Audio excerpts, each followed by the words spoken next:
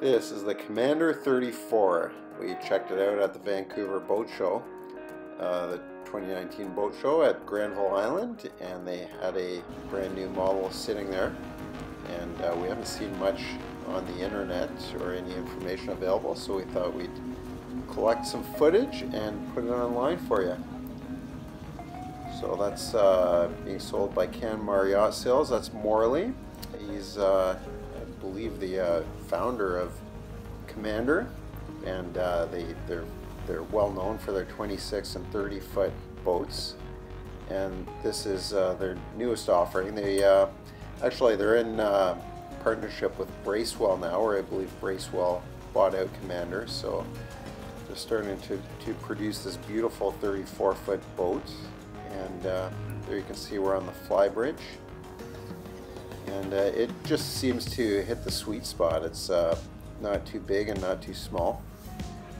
Yeah, they're walking around the port side to the bow, having a look.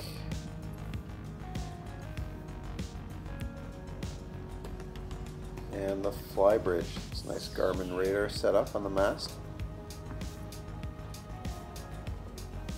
And you can see it's got access around both sides of the boat. Now we're looking at the interior. It's got a full kitchen, oven, and microwave, and all the fridge, and nice dinette, spacious dinette. Really nice high quality leather upholstery. And the helm station has a twin seat, which we really like. Really good visibility from the lower helm station. And these boats are just really, the 26 and the 30s are just known to be really good, sturdy, high quality boats for the Pacific Northwest. So the reputation is really good for these boats.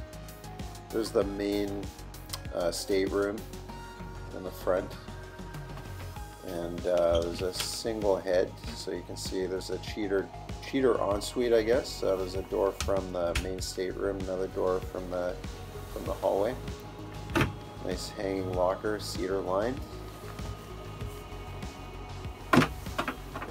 and just really nice quality finishes on the inside. And that's a mid berth, so you could have guests on board or just use that for storage for kids. And there we are again, checking out the head. And there's a separate shower enclosure, as you can see. Really nice hard surface countertop. And now we're having a look at the engine room. Now there's twin diesels on this. That's the generator there, and just beautiful twin diesels.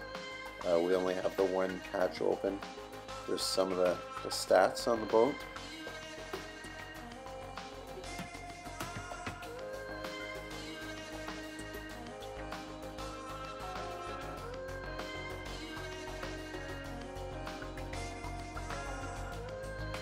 And there she is. This photo, I believe, was taken in Shanghai, where it's fabricated. Hope you enjoyed.